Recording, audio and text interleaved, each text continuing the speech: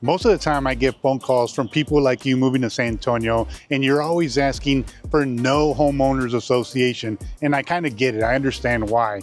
But in this neighborhood that we're covering today, you're gonna want this homeowners association. They do so much for the community, and the community just absolutely loves them. So today we're taking you to a neighborhood just north of downtown San Antonio where there's so much to do. We're in this beautiful park right here that's, by the way, the oldest park in the United States. So if you want to hear everything there is to know about this neighborhood, we're going to Alta Vista. Stick around because we're getting to it right now. Alta Vista is located just minutes from downtown San Antonio, about 3 miles north, and we're at the very southern edge of Alta Vista right now, which is San Pedro Park. And there's a natural springs, and this is where it begins right here. So when you come to San Antonio, this is a must. Like, you have to come out here and take a look at this. And there's also this ginormous pool where you and your kids can come and just have a good old time in this hot summer heat. If that's not your thing, there's tennis courts, and there's also a playhouse on the premises. So this playhouse caters to the artistic vibe of San Antonio and mainly Alta Vista. Other things that you'll find real close to here is just downtown San Antonio, like North Star Mall, or you know, just everything that you can possibly think of is right here. If you live in Alta Vista, you're not going to be disappointed. Hi, my name is Jesse Lopez. I'm the owner of Blue Utopia Realty. I'm a real estate agent that helps people just like you when they're moving to San Antonio, especially if you've never been here. Like, I don't just find you a home, I find something that fits your lifestyle. So if you want to know everything there is to know about eating, sleeping, living, playing, and just enjoying San Antonio, you definitely have to hit the subscribe button and tap on the bell to be notified every time I put out a new video. I've put out so many videos of different neighborhoods, and I don't just talk about the neighborhoods, I take you out to the neighborhoods like we are right now today in Alta Vista. So if that's important to you and you want help when you're moving to San Antonio to find the perfect place for you and your family, do me a favor, give me a call. There's a QR code right here.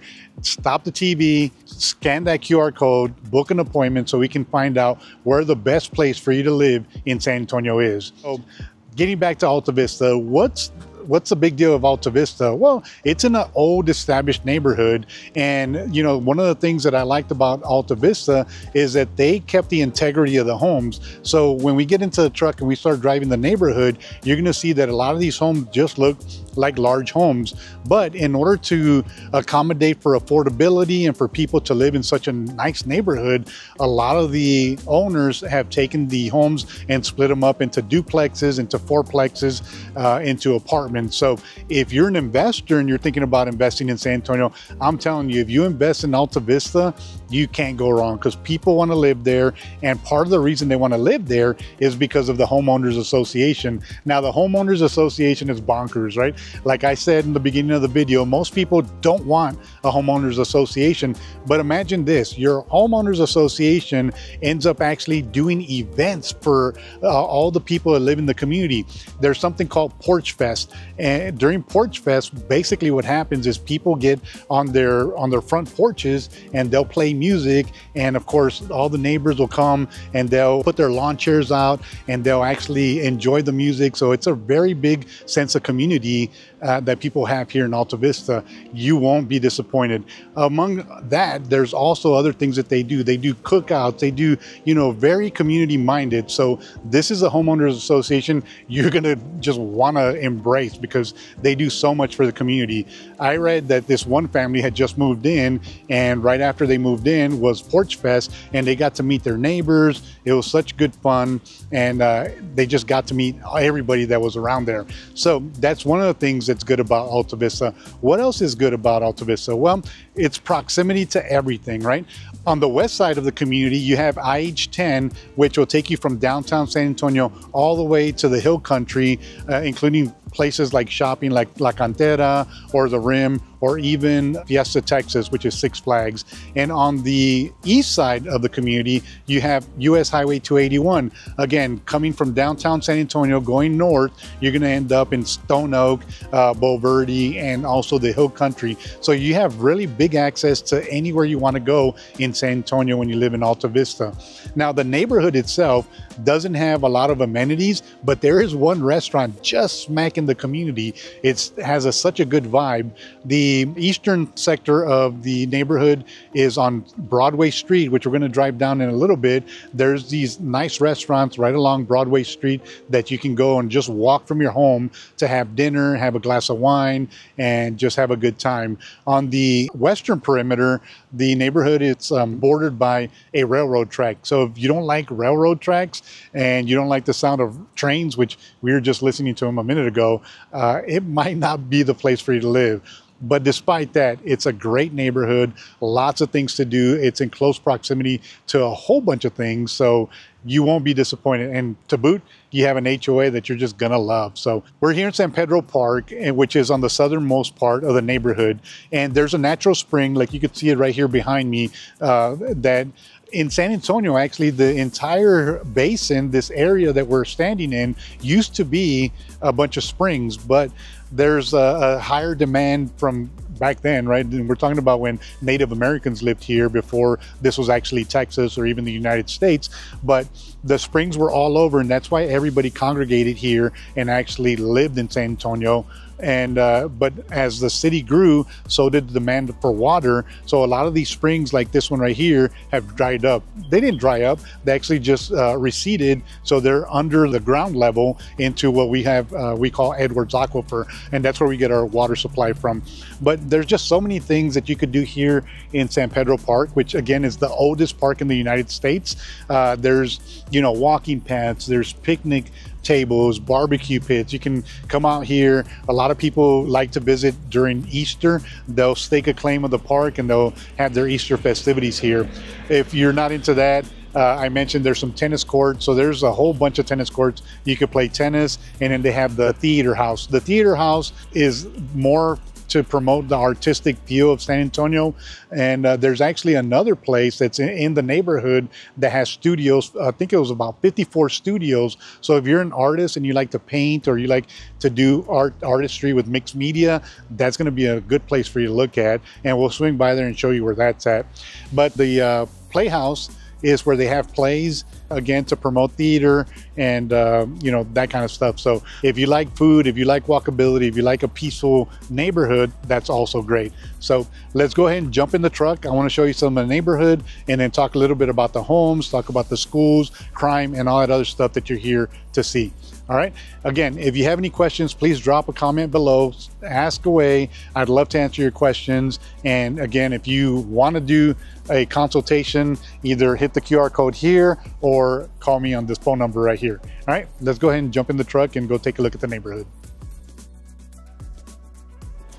All right, guys, so we're in the truck. We're going to head on out to the neighborhood. So we're pulling out. We're, like I said, on the southern edge of the neighborhood. And as you can tell right here to the left-hand side, there's some apartment complexes. So if you want to live in an apartment complex, I think the average rent was anywhere from $1,000 to like $2,000. And we're talking about probably smaller apartments or smaller, you know, efficiency type, 1 bedroom, 2 bedrooms. You're probably not going to find anything too much bigger than that.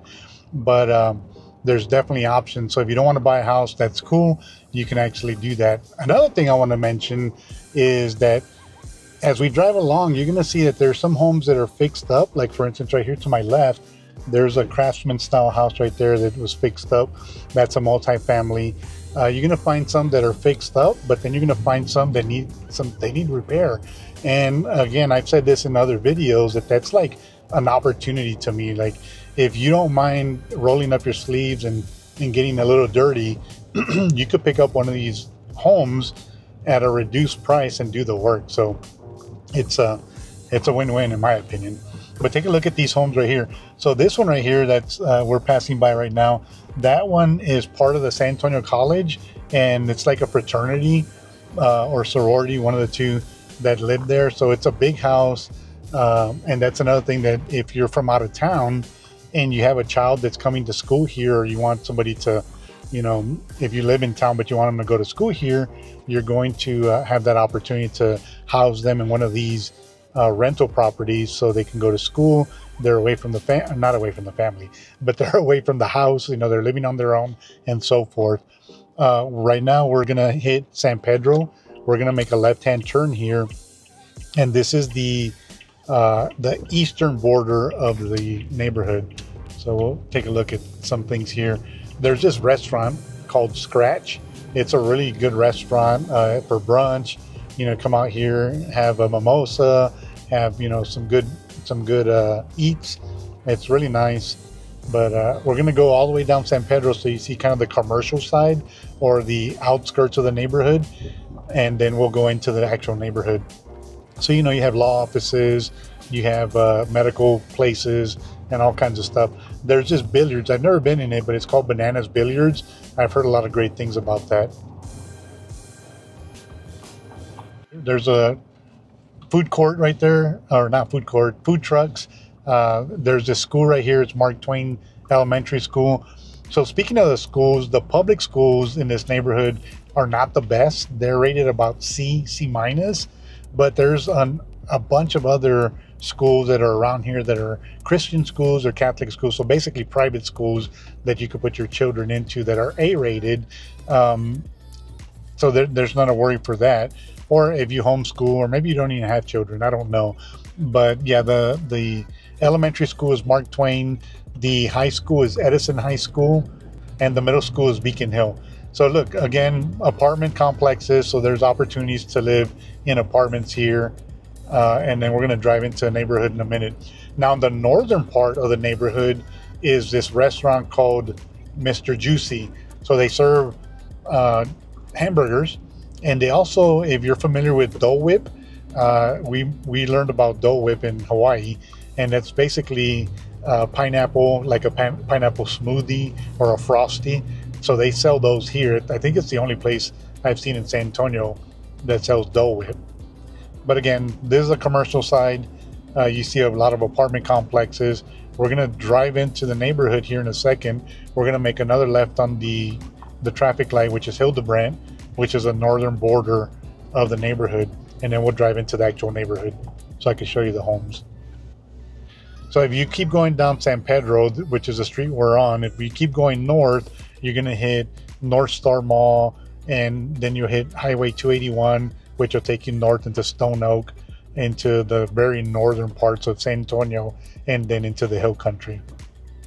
But as you can see, you know, you have Walgreens, you have, you know, Bank of America, there's a Taco Cabana right here to my left, and then Mr. Juicy is right here on the left-hand side. You know what? I'm gonna have to cross the tracks, but I don't want to, so I'm gonna have to just turn around. We're gonna go through Mr. Juicy's parking lot and then go back into the neighborhood because I missed my turn. All right, so we're gonna turn right here and go into the neighborhood and take a look at some of these homes.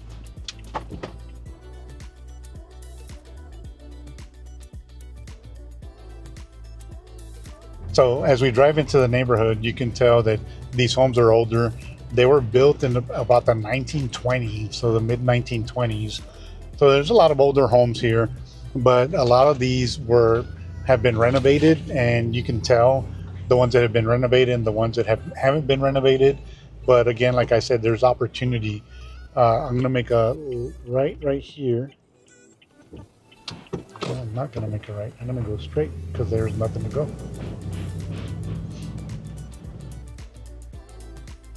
All right, so as you can tell, a lot of these homes are older, but they kept the same look. And some of these are actually multi-family, so they're either duplexes or they're fourplexes, but they kept them looking the same. Like that one right there needs some work. So that would be something that I call an opportunity where you can actually buy it, renovate it, and then the value of the home would actually increase.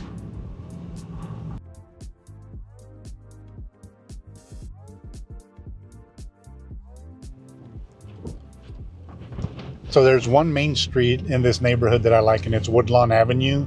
and we're gonna drive by it, and it's so cool because it's got a median, and then it's got like these palm trees in the middle, and then the homes on both sides of the road are pretty big, and they're like something that you have to reckon with, right? Like they're actually really big homes. That's one of my favorite streets in this neighborhood. And Woodlawn actually extends all the way to Woodlawn Lake, which there's another video that I made that covers Woodlawn Lake, but I'll put the link on that one like right here.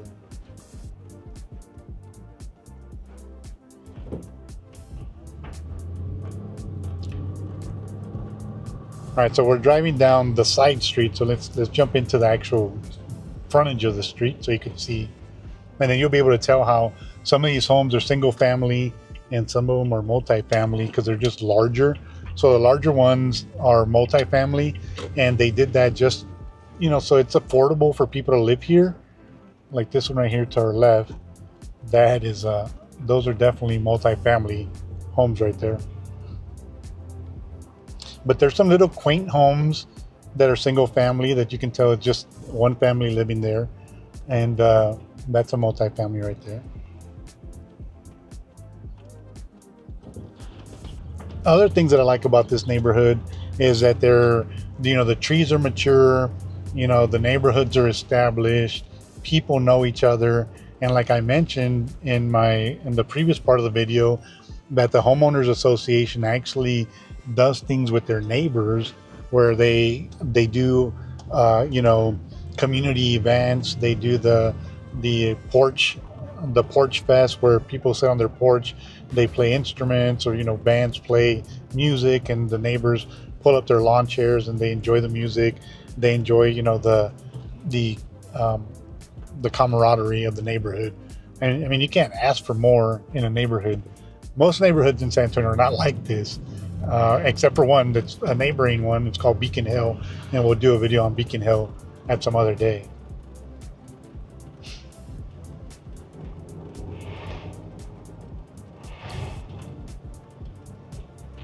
So I mentioned that the railroad tracks borders on the western part of the neighborhood, and you can see right there in front of us, that's the railroad tracks.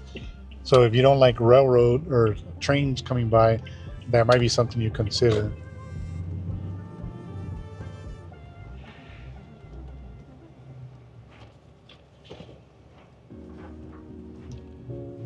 Now, with an older established neighborhood like this, you're going to have more sense of community with the, you know, the HOA being so active in this community. You're going to have lower crime. So on the crime front, there's I guess medium crime. If you're to rate it from 0 to 10, the crime rate is about a 4. And you know, when we pull these crime stats, we do pull them from established research third parties, and it's not always the same. So a lot of times I reference a certain source, but this time I think it's niche.com that rated it a 4 out of 10. But it just gives you an idea. Still, it's below the midpoint. It's probably right on par with the national average, which is 4. Which here's the middle, or the Mark Twain Elementary School, which is a 4 out of 10. But yeah, that's pretty much the crime rate here. We're almost going to touch every single road. That's how small this neighborhood is.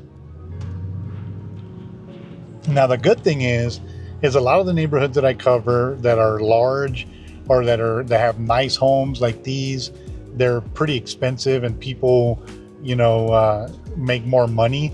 So the average income per family here is about $63,000. The homes, you're going to find homes anywhere between $300,000 and $600,000. So if that's within your budget, and you like, you know, a community that is really put together and is, you know, has the sense of community, if you would, this would be a perfect fit for you.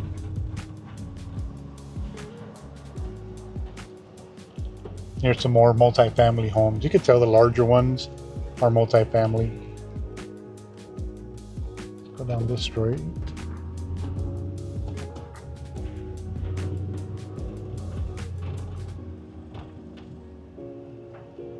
So you have some craftsman home, you have some colonial homes, you know, you have ranch style homes,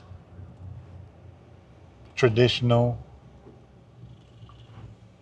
So it's a hodgepodge. It's not, and that's what I like about older communities. And I've said this in my videos before, is the different, you know, the different aesthetics of the neighborhood. The homes, they're not cookie cutter. They don't look like, you know, your neighbor's house. They're not all the same.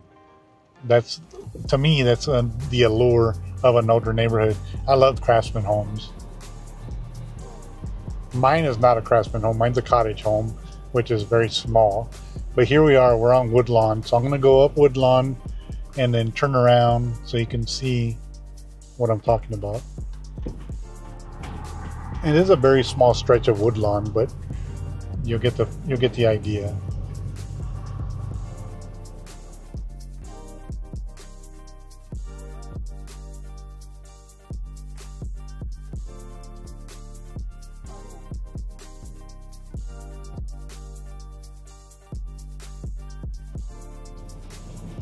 Another thing that's good about this neighborhood is that you have so many things that are at your doorstep, right? You have a restaurant right in the middle of the neighborhood.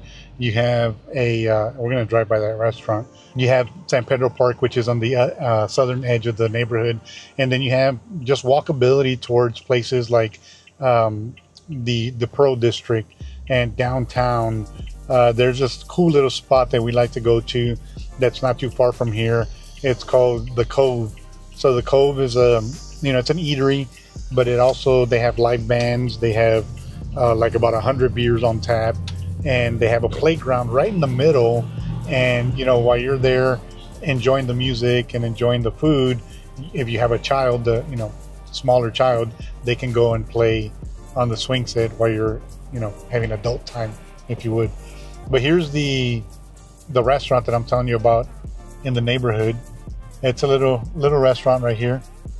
It's called the Outlaw. So here's some more of the larger homes, and these are nice. These, you can tell they've been renovated. They've had some work. Some of them have. That one has not. But those are great opportunities if you don't mind putting the money and investing into them. And then I mentioned about investors. If you're an investor and you want to, you know, buy one of these homes and make it into a multiplex, you know, fourplex, you definitely have that option.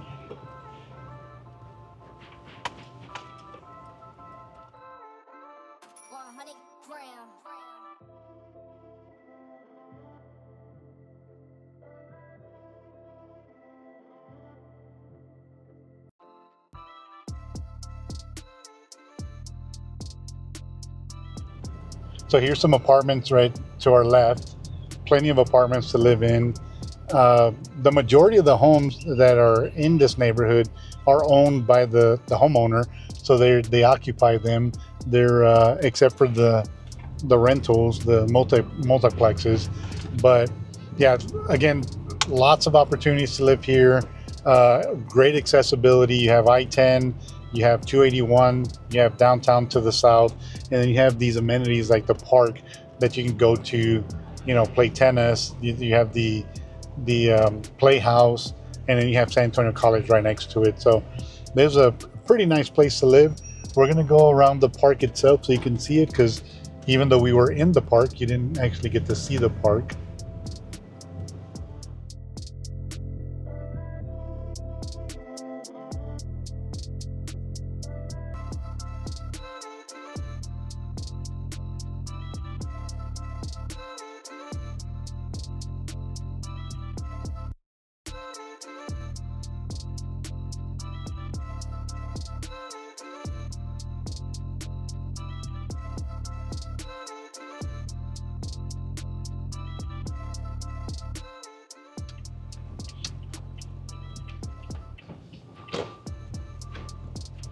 So you may be wondering, what do your neighbors look like, right?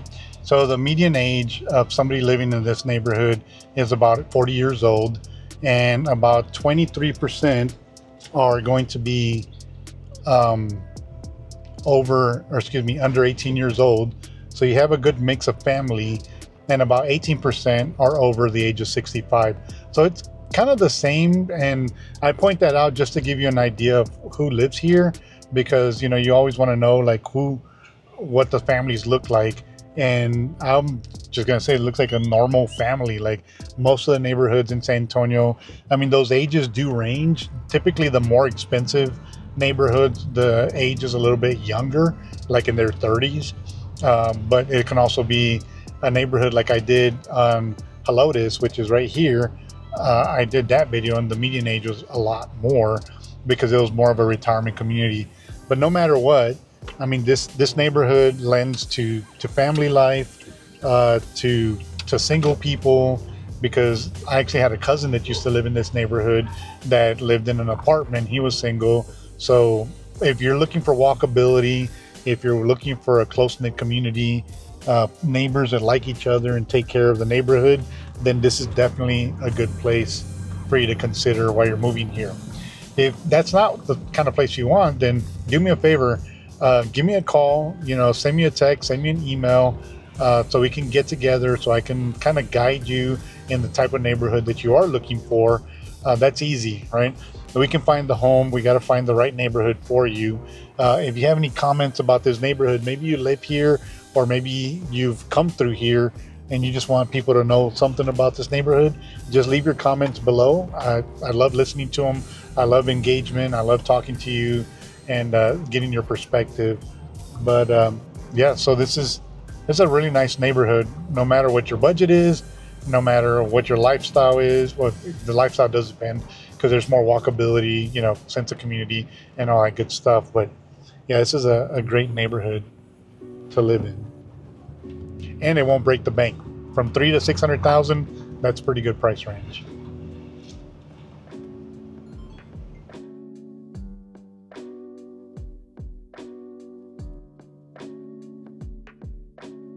So overall, Alta Vista is a really nice neighborhood.